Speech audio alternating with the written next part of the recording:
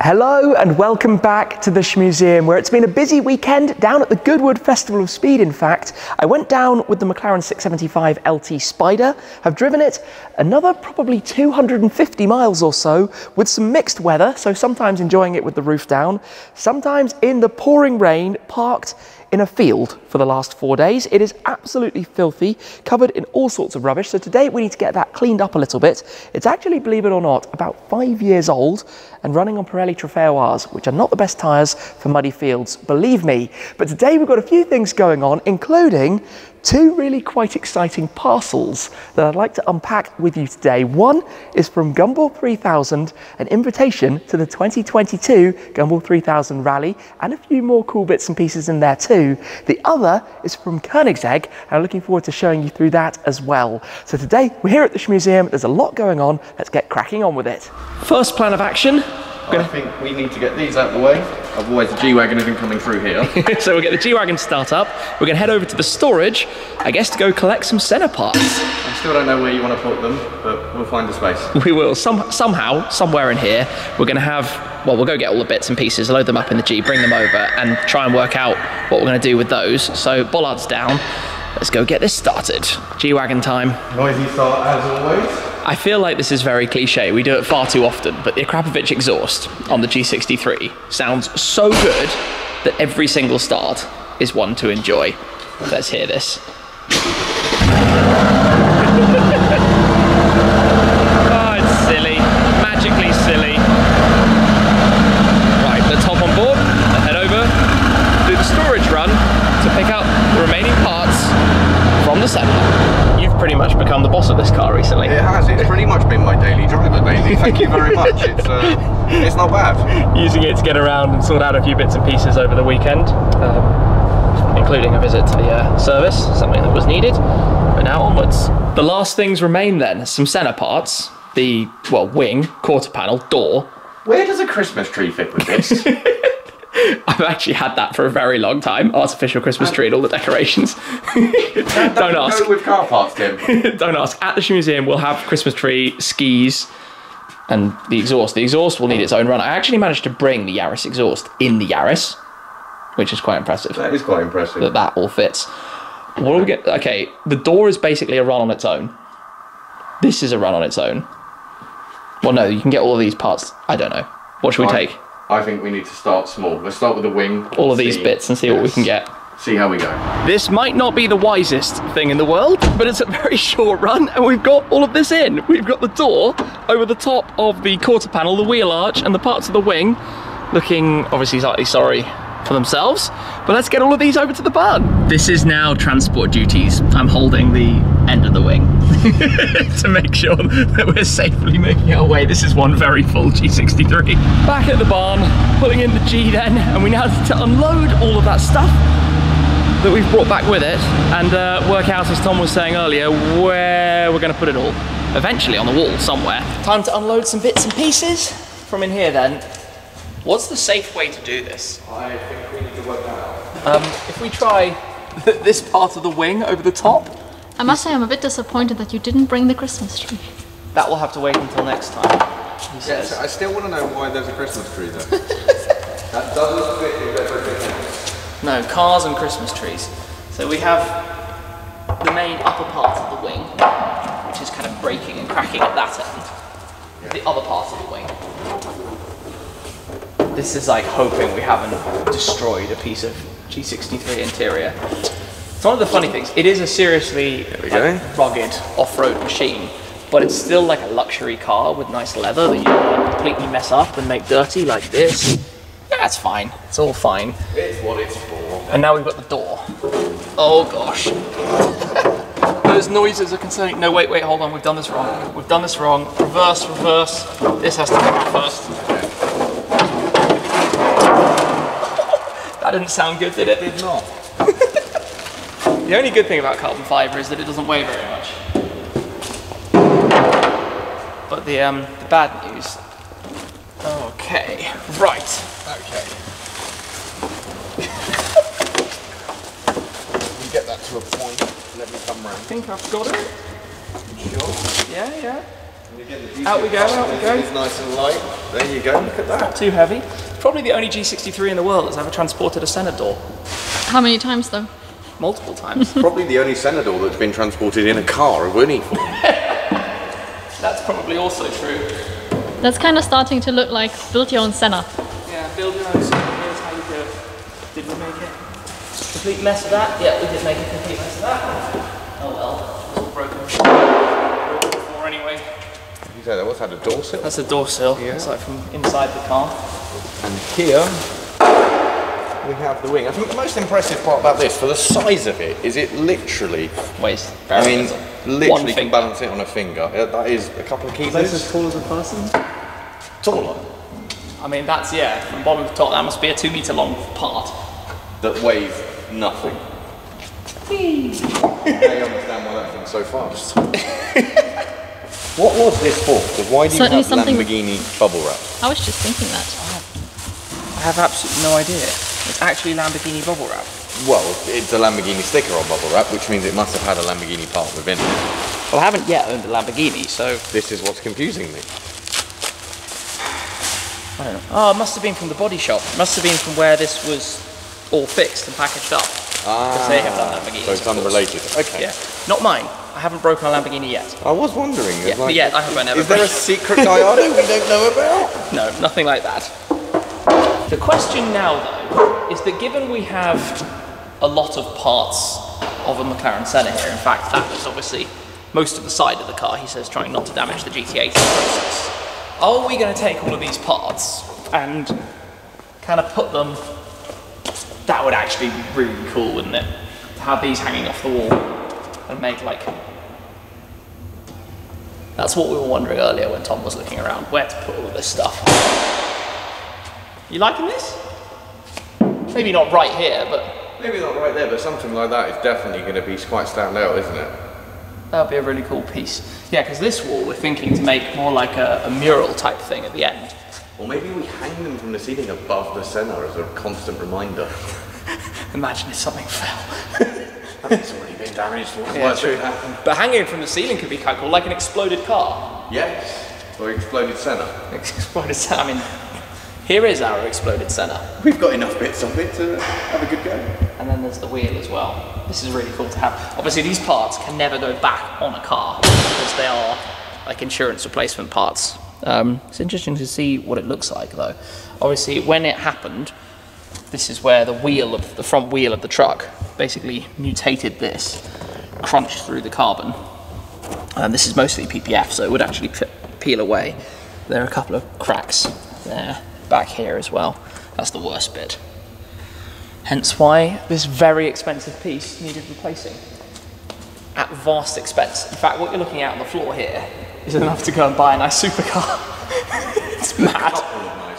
A couple of nice supercars. Did you get any of the glass on you when it occurred? Not really. I mean, it shattered, but not on me. There was no real major damage inside. I think there was one small crack or small scratch on that piece, which is why that was replaced. The rest, That's quite fortunate then. yeah. The rest all good. Now that all of that is sorted, it is time to show you what we have in these two boxes. And for the purpose, we've got these 15-year-old deck chairs. I think I got these when I was at school. The plastic inside them is basically disintegrating, but for the moment they work. Anyway, we've got the one box from Koenigsegg that we will get to in a moment. We've got this box though from Gumball 3000. Now I'm looking forward to showing you a little bit what we've got here. Gumball 3000 baseball cap. Gumball do a lot of different merchandise, which is always really fun when it comes around to the rallies. And then we have this, the invitation. Let me show you exactly what we have got inside here. He says, there's a letter in here as well, I think. Lost it, there we go. Tim, Toronto to Havana. Hope to see you on the rally next year. Regards, Maximilian, which is really cool. Invitation to this. The next year, Gumball 3000, Toronto to Havana rally. Toronto, Indy 500, Nashville, Atlanta, Miami, Havana, Cuba. Now the cool thing about this is it's the 22nd Gumball 3000, which will now happen in 2022. This is the rally that was supposed to happen in 2020. We all know what happened then. Postponed to 2021, still travel restrictions, etc. So now to the Indy 500 in May and June 2022. 3,000 miles, 120 cars, really awesome. Hopefully going to be there. We shall see as it draws a little bit nearer. But let me show you what else we've got in here from Gumball stickers. Loads of those to throw out when we're on the rally. Always good fun with you guys. Keychains, those kind of bits and pieces. Hot Wheels. Now, I've really been getting far too into my Hot Wheels recently. We've got the Then and Now series, GT40. We've got the Agera R with the Gumball livery on it. That's kind of cool as well. I'd love to do something with Hot Wheels, which would be quite fun as well, involving some of these. We'll see if that can happen maybe down the line. This box, I'm not even sure what's in this box. Let's find out together. It says, I still don't know what's in this box. Another box. This is like pass the parcel right now. Learning as I go. Oh, that's fun. Carrera, Eyewear, Mykonos, Ibiza. That was the rally in 2019. This is probably sunglasses. Oh, nice. Yeah, that's actually really quite nice. What do we have inside here? Set of, oh, losing bits. Set of Gumball 3000 sunglasses. It's quite fun. Bits and pieces. Glasses case. Oh, another pair. That's awesome. I love these kind of things. There's so many memorabilia things that I've got here, that over time we're going to unwrap it all, unbox it all, and show you all the bits and pieces, and try and get it all on display. That would be the really cool thing. I don't know why I'm trying to pack that up. I'm going to leave that until a little bit later, because the main thing that we have here is neatly packaged at the bottom. This, the Gumball 3000 official book, 20 years on the road. This is really very, very nice, beautifully presented. And then if I carefully pull this out, check this out. This is basically, there we've got all the Spirit of the Gumball winners. Oh, that's nice. That's really nice. From Max, Gumball family. It's such a family on the Gumball Rally. And this is just absolutely lovely. All the previous years, bits and pieces, memorabilia, images. I would be willing to bet that there's at least one or two of my cars that would make an appearance in this, because I've now done quite a few runs on the Gumball 3000. Look at this, it's always such an incredible event. So much fun, so many people around, such a crowd. This is in Japan, remember this? Oh, there we are. I found myself by complete chance. My AMG GTR on the 20th anniversary rally, London to Tokyo.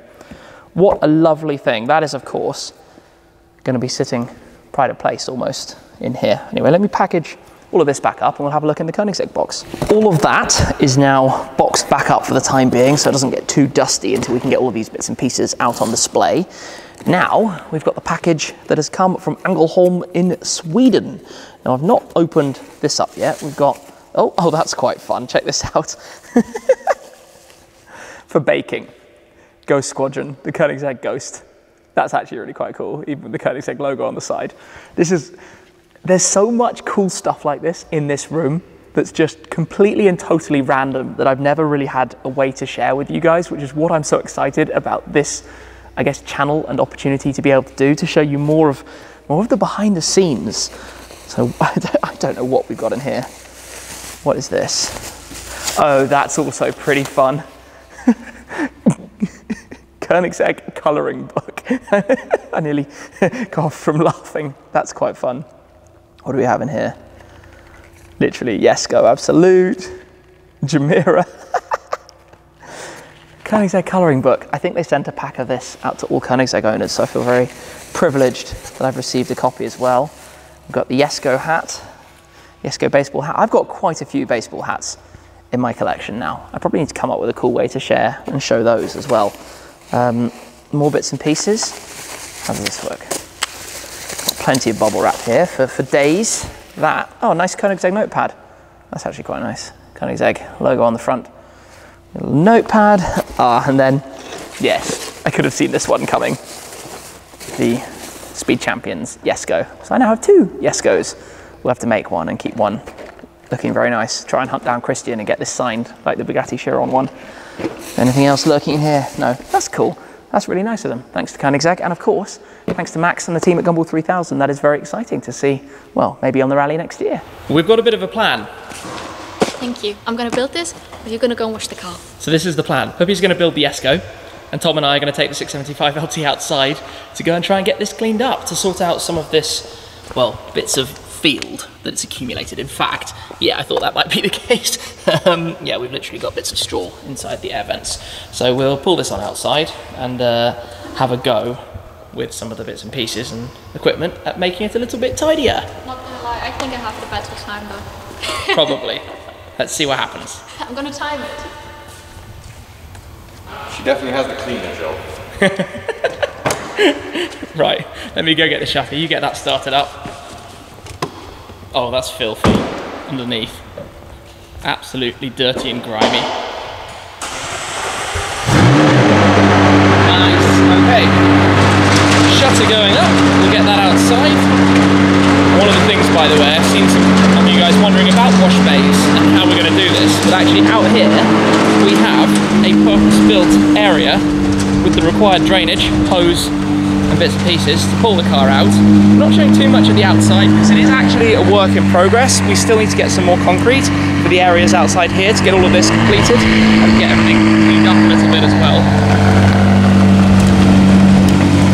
Second, make some progress with this.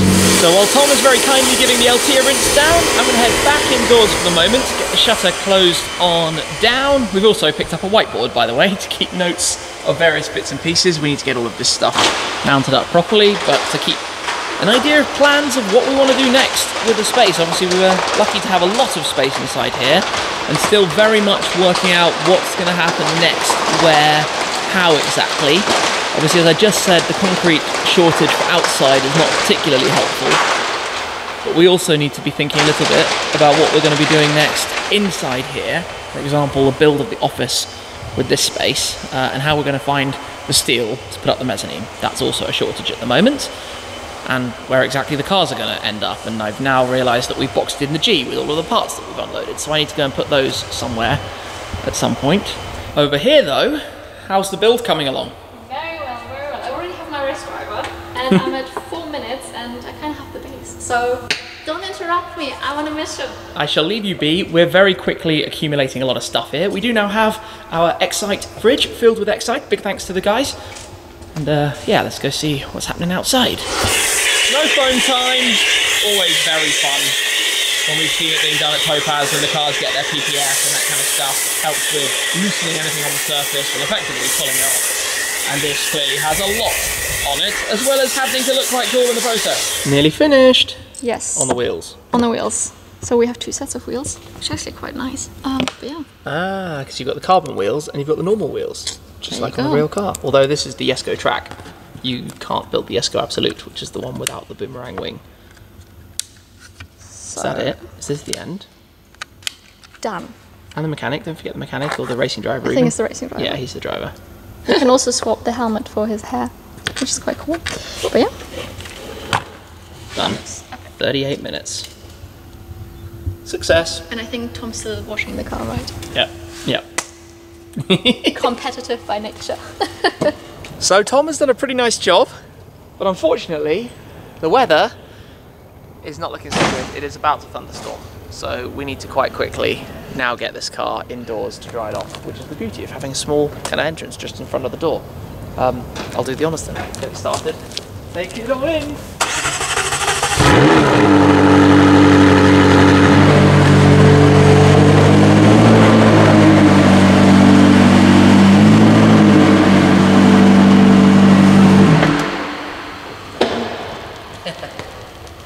Well, it looks like we're going to make a complete mess of the floor, but it does need a proper clean. This is really dirty and dusty and everything. We will get a proper cleaner to do that. We will get a proper like ride-on something or other. We've just been drying down the car, but this was literally just in time. It is now pouring with rain outside here. So yeah, a few more minutes and that would not have worked. Onwards. What you doing? I'm making a gap in the flags. Like a door. Like a door, yes. That's a good shout. A flag door, because we keep kind of just going through them like this, and it's a little bit awkward sometimes. If we just do that, then at least there's kind of a natural go through here, and life's a little bit easier. And now I can make, I don't know what I'm doing, I'm delirious. It was a long weekend at Goodwood. What else is going on? I have a question for you though. Yeah? Where's the M8? Where is the M8? Good question. This is the question, the $1 million question that everybody seems to want to know. Where is the BMW M8 that I had in Germany last year. Well, it arrived obviously a little bit later than planned because the manufacturing delays as factories were closed at the start of 2020. At the end of 2020, when we quickly realized that the chance to be back in Germany anytime soon was very slim, and in fact, I've only spent about a week in Germany since the car departed from the garage in, what was it, October, November last year? I think something along around those then. lines. So in the last 9 months, I've spent 7 days in Germany, hence why the German registered car was not going to stick around in the garage. So now everyone knows, where is the BMW M8? It left last year, which I did actually say when we went to the BMW M Studio in M-Town to announce the M3, yes, to reveal that the M3 competition was joining the garage. I did say at the start of that video that the M8 was departing then, or maybe that it had already departed. Anyway, that's where the M8 is. Another quick update.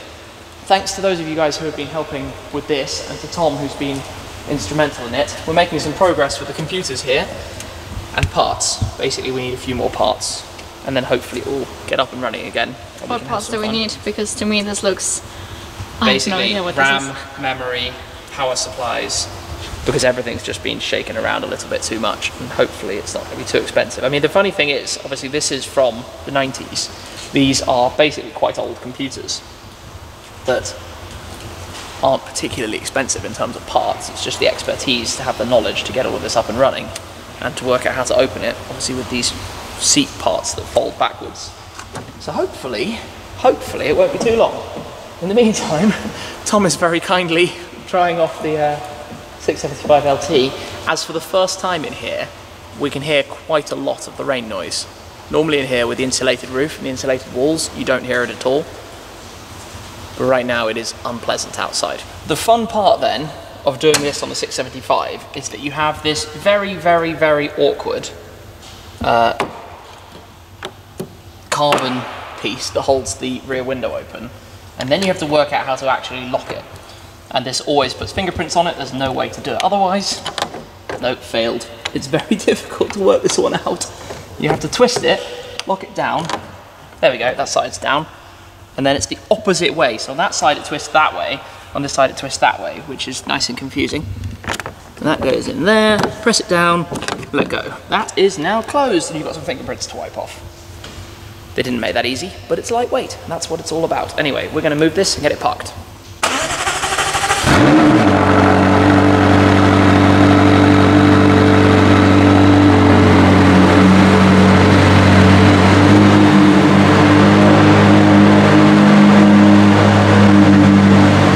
Lift system going down, literally watch it. Hydraulic suspension lifts and lowers by 5 centimeters, 2 inches. There we go. See it dropping down into place.